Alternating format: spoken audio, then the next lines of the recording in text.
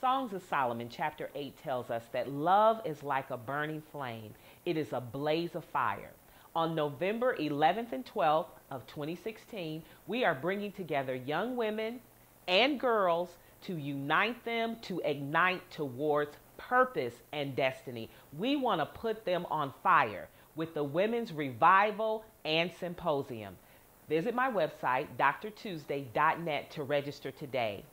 If love is like a flame and it burns like a fire, imagine what we could do if we came together to unite for purpose and destiny. Register today. I'll see you November 11th.